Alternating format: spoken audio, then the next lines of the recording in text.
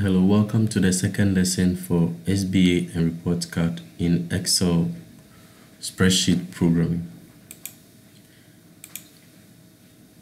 So today we'll be looking at how to enter the formula for total SBA, that is the total of the Cat 1 group work, Cat 2,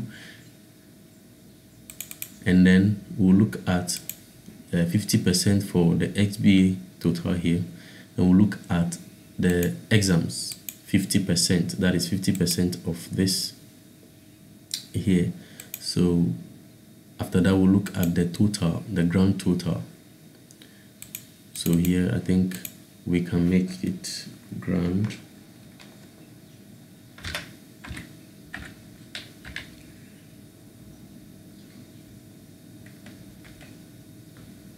We can make it grand total.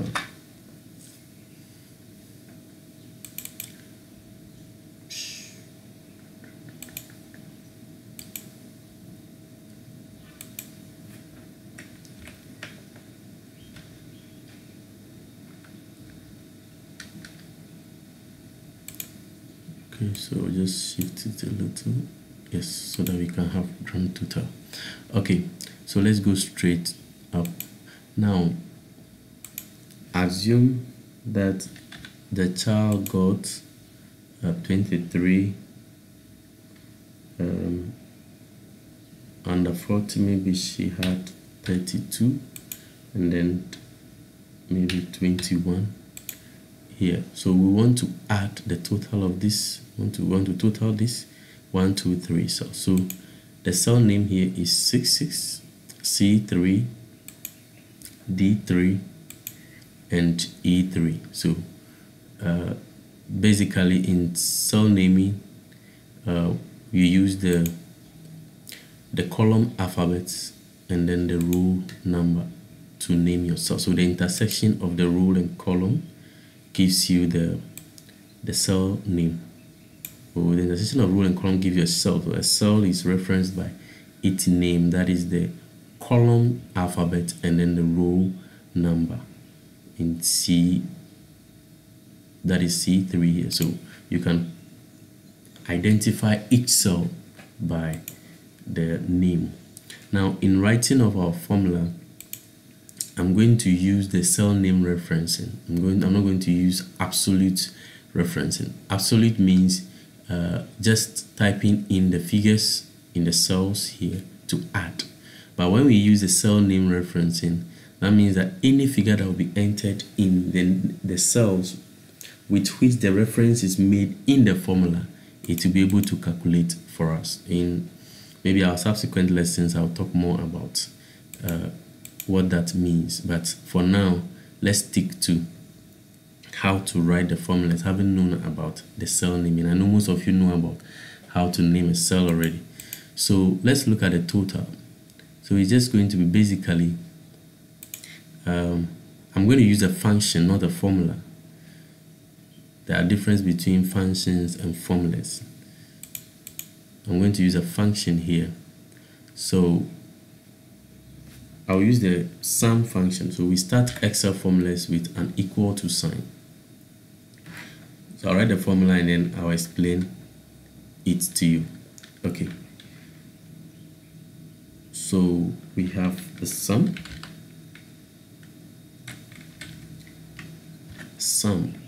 I'm summing this up to this. Cat 1 group work, Cat 2. So I am summing my first number, that is the range of cell I want to sum. So I'll close my bracket and I'll press enter. That will give me the total of this. Now this is a nice formula, good, but let's take a look. Assume that you present this work and there is nothing in the cell. That means this will be presenting you 0. Let me just zoom it out a little. 0. Is that what I want to see in my software? No. So there is a way to write a formula so that if there is nothing in this cell, then this cell will also be empty. So that is where it gets quite technical. So let's look at it closely. So I said I want these cells, this formula cell, to be empty when there is nothing here. So I will use the if condition. So let's put in the logical test. The logical test. If the sum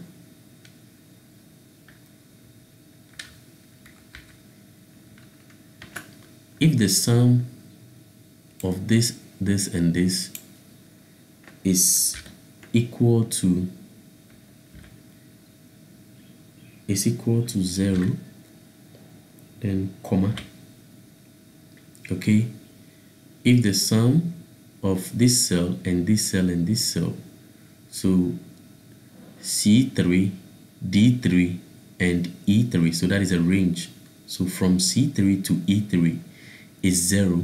If the sum is 0, comma, that is our logical test. So which value should be true? If it is 0, that means it is true.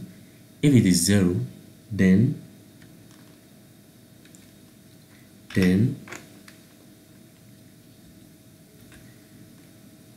the cell G3 should be empty.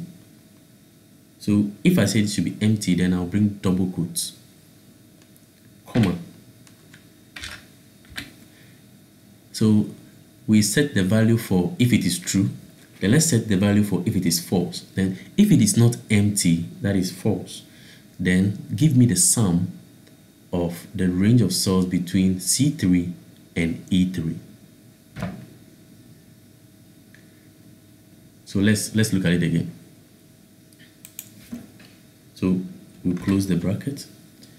Okay, so we say if the sum of this range of cells from C3 to E3 is equal to 0, then G3 should be left empty. So this is our empty, that's how we write it, double quote. That is the logical test if it is true, for the value that is true. If it is 0, give me empty cell. If it is not true, that is if it is false, if the value 0 is false, if that means if the sum is more than 0 or it's not equal to 0, then give me the sum of the values inside this cell. So that is the sum of the range of cell between C3 and E3. Bracket close, then you close the if. So let's see if that works, and our 0 is gone. So let's try a number in it and see. So we have 23, we have 34, we have 21. So it will just add, so that in case you have nothing at all, you have nothing in this cell, though there is a formula here, it will be empty. We don't want to see zeros in the cells. It's not professional. It doesn't make your work look good. In some instances, someone can put, instead of being empty, let's say a hyphen. Okay, so if there is no value in the cell, it will show a hyphen. I hope you can see it clearly. It shows a hyphen. Okay, so that is how it works for some people. Maybe he doesn't want to leave the cell so empty, but I don't want to see zeros in the cell. I don't want to see zeros in the cell. So the sum of this, if the sum of this is empty, is 0, then it should show me hyphen. Other than that means that if these cells are not empty, if these cells are not empty, that is, maybe there are values in it, then it should start adding the values for me. Okay, so that is how the formula works. So that is the first part. Let me show you in Word. So we said if the sum, so for the SBA total, we say if the sum of this range of cell is 0, then give me an empty cell. So we have the if condition. This is the structure. The first part gives you the logical statement. So this is our logical statement. This is our logical statement. Now, for the logical statement that you have given, if it is true, it represents the true here, and if it is false, it represents the false here. Then you close your bracket. So one if. So this is the if bracket. Okay, we'll come to a more complex formulas function. That's what I'm talking about. That. So you close it. So basically, this is your logical statement. If it is true, yes. If it is not true, that is, if it is false, then this. So basically, that is how we write the if statement. We are going to use it more often. I just want it to look beautiful and more professional. That's why I'm insisting that you use that formula so that the cells will be empty. Now, because we are writing the formula for 30 students or more, if you want to do that, we have a very nice tool in Excel, that is the autofill tool. Autofill tool. So when you write the formula for the first person, you just do autofill for the rest. Okay, so in this we are just going to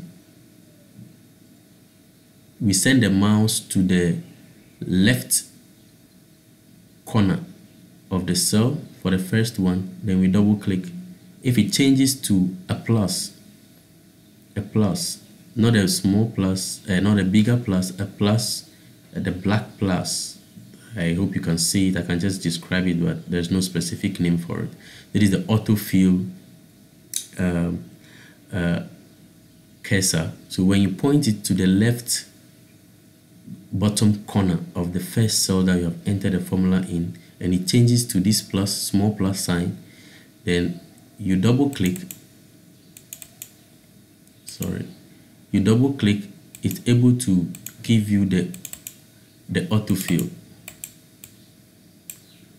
So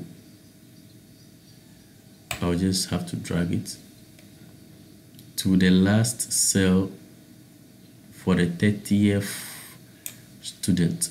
Okay, so it's giving us the formula. So I just want to center.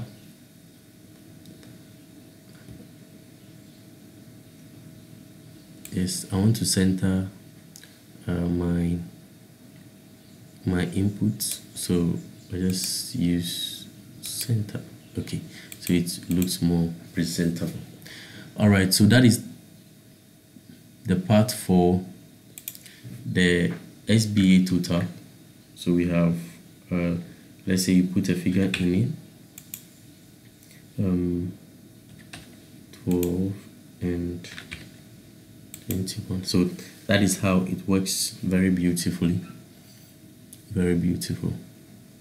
So that is that for the SBA total. In our next lesson, we'll look at the 50% for the SBA 100 and then the 50% of the examination. So that's what we'll do in our next lesson. Thank you very much.